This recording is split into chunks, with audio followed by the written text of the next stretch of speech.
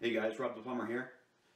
This is a heat exchanger and it is meant to be used for hot water recovery from your shower. Today I'm going to show you how to make it. Before we begin, I suggest that you watch my first video on how to make a heat exchanger.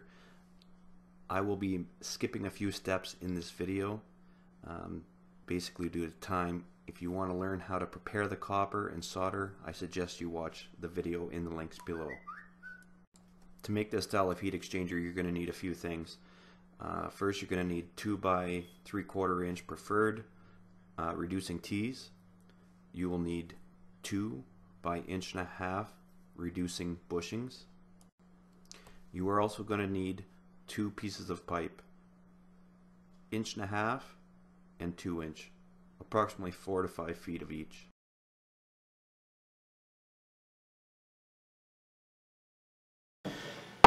What we're starting off here with is 2 2-inch by 1 inch reducing tees.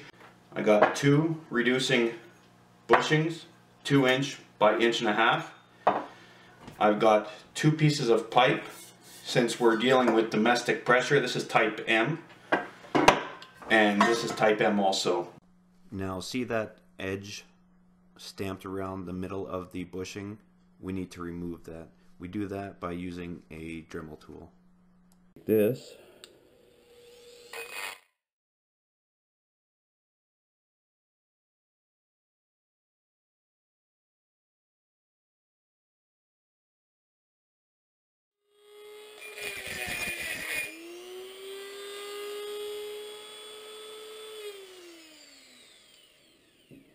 See, now I don't know if you could see the inside of that, but there, see? Now that's what you want. You want the pipe to slide nicely over top like that.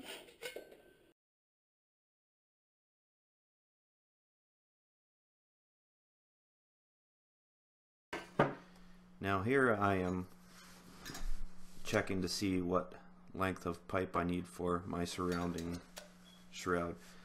You want to make this as long as possible. I would suggest somewhere in the area of 4.5 to 5 feet long, depending on your local code. From your P-trap to your vent, that is the length of your exchanger.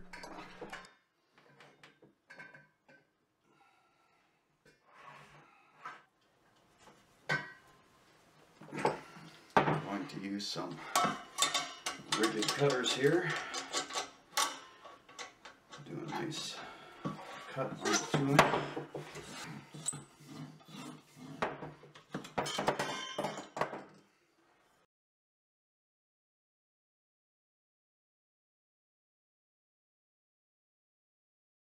First, you slide your 2-inch over the 1.5 inch.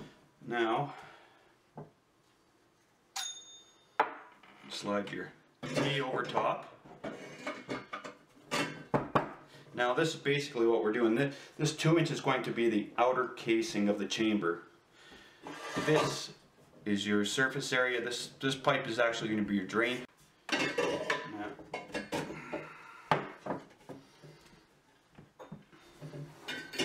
Slide your bushing. Now of course it's not going to slide on. And there you go.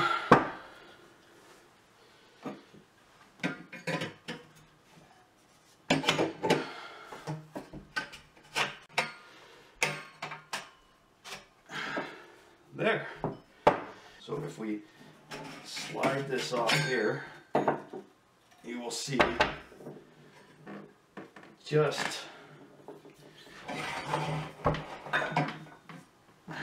see if I can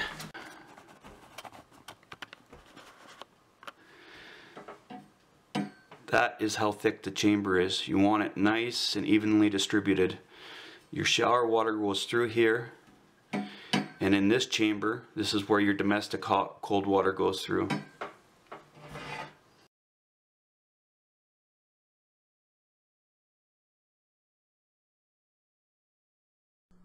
The green line is your 3/4 domestic water supply to your hot water tank. If you follow that, it goes through the exchanger, picks up the heat from your shower drain, which is marked in red. It then flows to the hot water tank, which in turn reheats to warm water, which later gets distributed amongst all your fixtures, which is marked in maroon. Like this would be your P-trap for your shower.